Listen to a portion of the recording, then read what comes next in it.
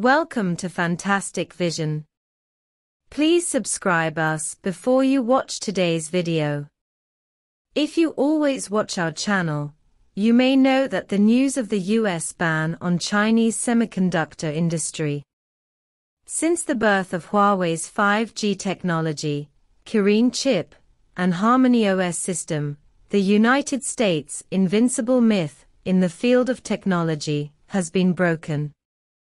It can only use the advantages of the supply chain to intervene in the market, constantly upgrade chip rules, and try to make Huawei compromise. Delay the continuous upgrading of cutting-edge technology. Throughout the whole process, Huawei chose to confront directly, which also tore off the mask of hypocrisy in the United States. Encouraged by Huawei, more and more Chinese companies dare to challenge the status of American companies, and a series of independent industrial systems have gradually taken shape, which has been hailed as the second Huawei by Chinese netizens. Enterprises such as Unisoc and Ali have made major breakthroughs in the chip field one after another, and the mass production process has been upgraded to the 6 nanometers level. However, with the confirmation of the domestic 4 nanometers chip, it is expected to achieve mass production by the end of the year. It seems worthy of the second place. A company with the title of Huawei will be officially confirmed. China has broken through domestically produced 4 nanometers chips. The birth of Huawei's 5 nanometers Kirin chip has magnified the hidden dangers of the entire US semiconductor industry. It is highly dependent on TSMC's foundry, and the United States has fallen into a passive state. It began to regret not spending energy to match the manufacturing process, and then took advantage of industrial advantages. To change the status quo, use all kinds of means to invite overseas manufacturing companies to build factories. After the second largest customer, Huawei, was cut off, TSMC's back road was also cut off. In order to grasp the orders of American customers, it could only agree to go to the United States to build 5 nanometers production capacity. Re-establishing a short-term advantage, TSMC once again compromised the construction of the 3 nanometers factory. On the surface, it seems that TSMC has lost its fighting spirit, but in fact, it has left a hand behind it. The expansion of 3 nanometers production capacity has already given the United States what it wants, but it will have to wait until mass production in 2026. So at least it can be guaranteed in the next 3 years. Here, there will be no excessive intervention in the market process, regardless of the chip rules, to expand Nanjing's 28 nanometers production capacity, indicating that the ultimate goal is still the Chinese market. Obviously, if TSMC can return, it will definitely be a big boost for Chinese companies. Recently, the second largest Huawei has surfaced. According to domestic technology media reports, OPPO has developed its own AP processor for mobile phone applications. It adopts TSMC's 4 nanometers process, and will be equipped with MediaTek's 5G baseband. Realizing 5G access through an external 5G baseband is nothing new nowadays. Apple's A-series chips are equipped with a Qualcomm 5G baseband to achieve 5G communication, and Qualcomm needs to rely on Huawei's 5G patents, which is equivalent to Apple's indirect with Huawei's technology.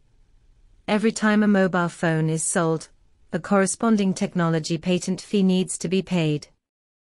OPPO's capabilities in the chip field have been demonstrated as early as 2019. Since the announcement of the Mariana project, it has launched independent research and development of chips at full speed. In the following 2 years, it has successively launched the Mariana X imaging chip, power management, and other chips have been successfully realized the domestic replacement plan. In December 2022, OPPO officially signed a patent cross-licensing plan, including 5G patents with Huawei, absorbed veteran employees from Huawei and Unisoc, and formed a research and development team of nearly 1,000 people. 10 billion, thus establishing the title of becoming the second Huawei. What can chip self-research bring? Before and after Huawei has self-developed chips, there are 2 completely different states. Huawei's previous mobile phone business was highly dependent on Qualcomm chips and Google's Android system. After the interruption, after the Qualcomm chip supply was cut off, everything was brought back to its original shape. After the birth of the self-developed Kirin chip, coupled with top-notch 5G technology, Huawei mobile phones ushered in the pinnacle. The self-development based on core technology laid a solid foundation for the birth of the subsequent Harmony OS system. Everything returned to reality.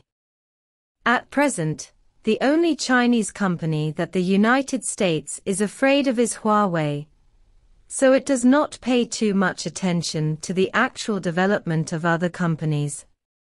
If OPPO can seize this opportunity and develop a mobile phone processor comparable to the Kirin chip in one fell swoop, it will definitely become a mobile phone processor in the future. The leader of domestic mobile phones. Huawei's Harmony OS system has been open source for 2 years, and it has also received support from many domestic companies, but no mobile phone manufacturer is willing to adopt it. The reason is not because they don't want to, but because they dare not. For the core technology, if the 2 technologies cannot be self-managed at the same time, it is destined to repeat the mistakes of Huawei. At present, OPPO is not troubled by relevant restrictions, and its cooperation with TSMC is temporarily unrestricted. In 2021, OPPO applied for 6,789 technical patents, and in 2022, it will be 5,765. It also ranks second only to Huawei. The increasing investment in scientific research is the key to the success of a company. Obviously, OPPO already has all the conditions. Once the self-developed 4 nanometers chip is officially mass-produced, its status will further rise. Thank you for your watching. What do you think of this?